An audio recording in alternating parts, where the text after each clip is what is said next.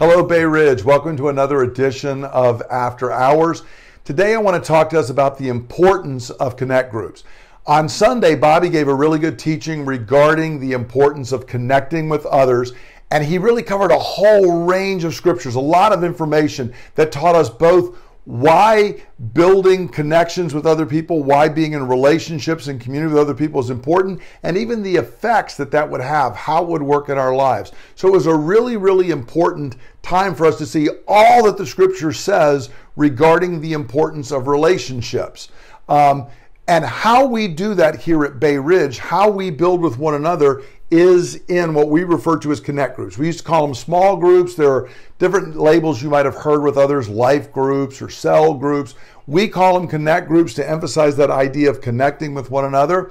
But I want to speak just for a couple of minutes about why they are so important. Now, let me begin with a strange thing by saying we recognize they are not commanded in the scripture. There is no verse in the Bible that says, "Thou shalt be in a connect group." There is no command that directly says you have to get together in small gatherings outside of the Sunday gathering. We are commanded to gather with the local church for worship, but there's nothing that says you have to do these smaller connect group meetings. So why do we stress them so much? Well, the reason is because we are commanded that we are to build connections with one another. We are commanded to build close, intimate, ever deepening relationships with one another.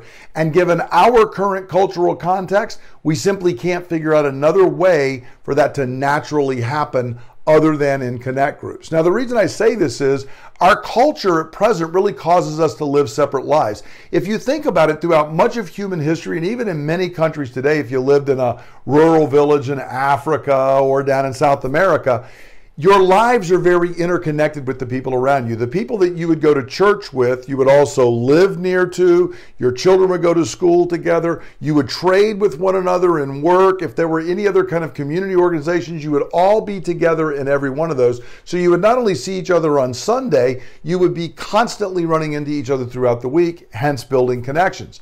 But in our culture, it's not that way.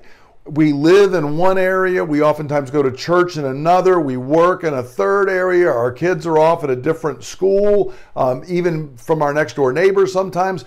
Maybe we're coaching in Little League, but there are all these different leagues that are going on so that we don't have the connections. We tend to see people, the people I see at work, I don't see in my community. The people I see in my community, I don't see at church. And so as a result, it's not easy to build connections like it used to. So what this means is community won't just happen. It has to be pursued. And the avenue which we're encouraging people to use to pursue it is that of connect groups. Let me be clear, the Sunday meeting is vital. What Tony had talked about the week before, the idea of loving our God, gathering for worship, that is commanded in the scripture. But when we gather to do that as a church, it's not really the place that we can build vital connections. There's too many people here, and the purpose of what we're doing on Sunday morning is really more about worshiping God rather than building connections with one another. So for that reason, I want to encourage each and every one of us to find a connect group. It is vital for you. You need a connect group. As Bobby said the other day, the puzzle piece needs the puzzle and the puzzle needs that individual piece. You need a connect group, and the group also needs you. I also want to encourage you to be intentional about it. To find a connect group, it won't just happen. Sit down, look at the various groups, contact one of the leaders, and then start trying to say, hey, can I come? Can I visit the group and see what's going on? Take the time to be intentional to do it. And don't let other things get in the way. It's very easy. We're running around. We're very busy in our lives. We can come up with excuses. Well, I couldn't make it every week. That's not what matters. Gathering regularly, even if we can't make it all the time, to build those connections and relationships will strengthen us in our walk with God and build those connections with one another.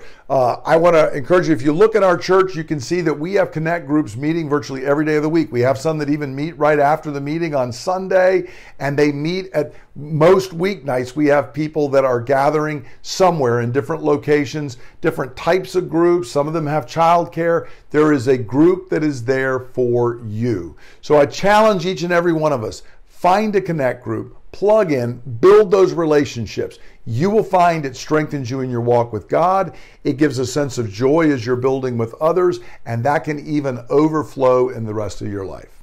I hope you have a great week, and I look forward to gathering with everyone this Sunday as we come together to love our God. God bless.